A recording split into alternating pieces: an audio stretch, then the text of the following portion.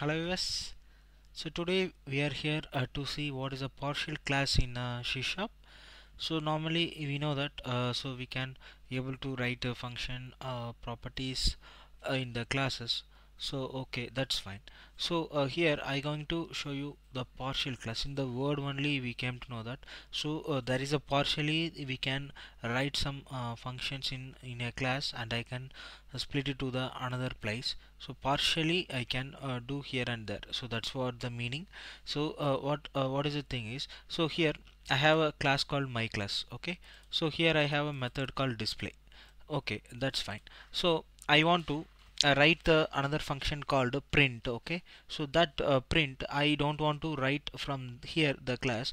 I want to keep that class in somewhere else, and want to write by some other people. Okay, or I want to split some methods to the different place, so that it should be unique, and I want some logic I want to return. See, this is like there is a concept like display I want to keep in this class, and there is some functionality like a print I want to keep it in some other place to group together to manage my logic. Okay, for that C# provide us the concept called partial. So on writing the class as a partial, you can split, but the class is a common, so you can keep the common name of the class.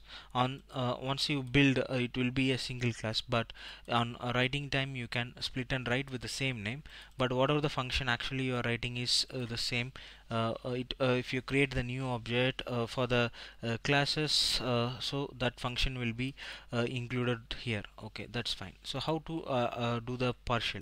So for that, so this is the class. You have to add the keyword called partial before. Okay, partial class. Okay, same like that, go on to create another partial class with the same name, class.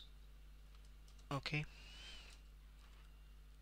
my class. See, you can able to see this my class. So already on partial class is defined. Okay, okay, fine.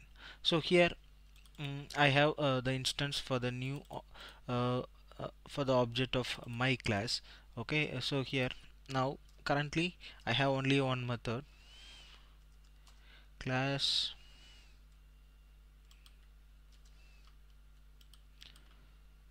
Okay, dot, there is no method except from the display, so that already we called here. So now I want to write the method called print. Okay, that is from the partial class 2. Okay, anyways the class are same, so I split it already. So I want to write on function public void print. Okay, here I going to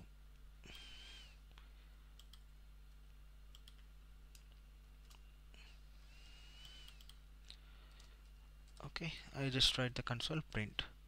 Okay, now I created the object. So you as I told, on partial it will be considered as a single, but you can split and write the code.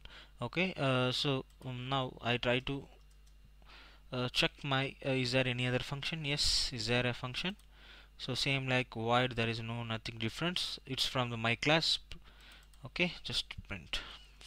Okay, so as on creating the new instance, or if you want to inherit to the another classes, the methods are common, but for writing, yes, it's a different place. So you can group it together. This class is for the print activities, and this class to display the activities. Okay, okay, fine. Just I run and show you. Is it giving the output? So this second partial class print, it will return me the print me line, and from the class first partial class display method I called, so that will return going to return me a display me. Yes, display me and the print me. Okay, hopes you understand. To split and write the your logics, so use the same name, as it's both are the same class. We are splitting this class partially here and there. You can create n number of partial class, and you can group it in a single instance, a single name, class name. Hope you understand. If you have any doubt queries, please comment us. Please subscribe our channel if you not subscribed before.